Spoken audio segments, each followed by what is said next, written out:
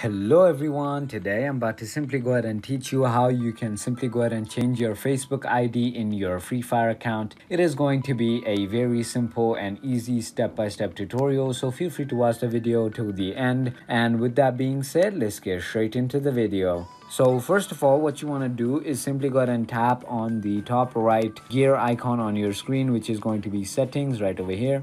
And once you have done that, as you can see over here, there is basic settings, sensitivity control and stuff like that. Simply go to basic, and then down here there is a account tab right over here where it says bind FB. If your Facebook is already connected, your Facebook account's name will be here, and if you tap on it, it will be disconnected. So basically you want to tap on this thing where your account will be disconnected, your Facebook account which is already connected will be disconnected. And in order for you to go ahead and change your Facebook ID, tap on the bind again and tap on continue, and this page will pop up where you want to log in into your different Facebook account that you want to add. And that is how you go ahead and change your Facebook on your Free Fire. So if you thought this video was informational, feel free to hit that subscribe button, hit that like button, comment down below what video you want me to make next. And with that being said, thank you for watching.